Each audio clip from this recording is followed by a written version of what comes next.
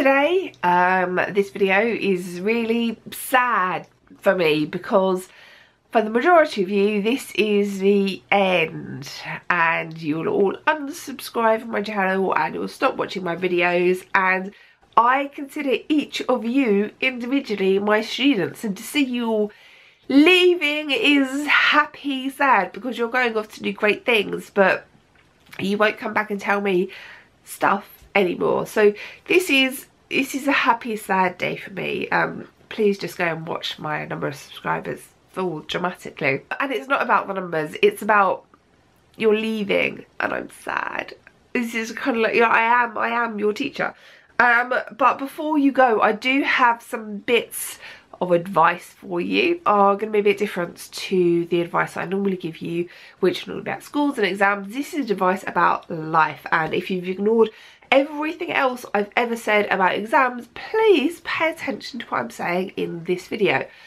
I don't know how many bits of advice this has been. I'm just literally going to be waffling. My first big bit of advice is to use condoms. They are really, really good ideas. Not just for preventing pregnancy, but they also prevent lots of other nasty things as well. And if you don't want pus oozing out of places that you shouldn't have pus oozing out of, please use a condom. It doesn't matter which hole things are going into. Condoms are a good idea no matter what type of sex you are having. Please use a condom. They prevent lots of different types of cancers. They prevent lots of different types of infectious diseases. Please use a condom. And while we're on the topic of sex, sex should be enjoyable. If you are having sex with somebody and it is not enjoyable, or the person you are having sex with does not appear to be enjoying it, then please stop and reconsider what you are doing. Can you change things up a little bit to make it a bit more enjoyable? Do you really want to be having sex with this person? If you are having sex with this person, and it would be much more enjoyable and you would feel much more comfortable if there was a condom involved, then please do that to make the sex more enjoyable. If you are in a situation where you don't feel that you can ask somebody to use a condom, or you are having sex and it is not very enjoyable, then please reconsider the person that you are having sex with. This might not be the right person for you to be doing it with. Please make sure that you are using a condom, that you are having sex legally, that you are enjoying it, and that the other person is enjoying it. And if any of those things aren't right, aren't in place, and you don't feel comfortable with what's happening, then please reconsider the choices that you have made to get you to this point. Is it the wrong person that you're doing it with? Is it the wrong things that you are doing? Please just make some sensible choices. Now, I say this every year and everyone's going like, oh my god, I can't believe she said that. But it is an important thing that needs to be said. So wear a condom. Other things you really should be wearing. Moisturiser is another really, really good thing for you to be wearing. Doesn't matter what your gender is, moisturise twice a day. At your age, it doesn't need to be the expensive stuff. Just go down to Aldi and get that own brand face moisturiser, which I don't know how much that costs, but it doesn't need to be the expensive stuff. If you get into the habit of moisturising twice a day, in 30 years time, in 40 years time, when you do have to buy the expensive moisturisers, you will thank yourself because you will look younger than your friends because you've got into the habit of moisturising twice a day. It is a good idea.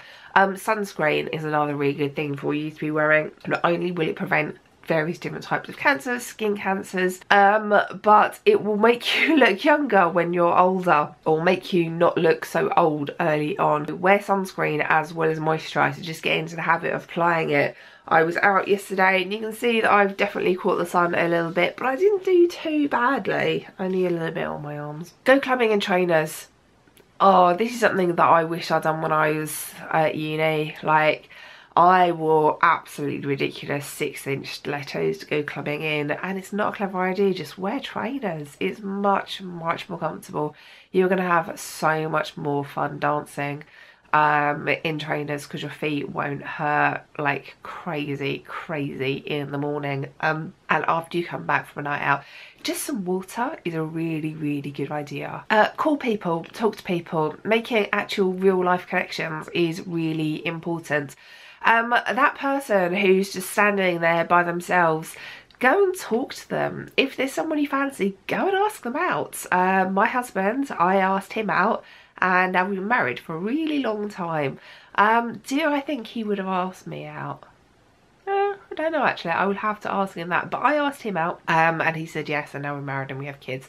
So everything worked out really well. So if there is somebody you're interested in, just take a chance. You never know. You never know. It might work out for the best, and if it doesn't, well, it didn't work out. That's okay.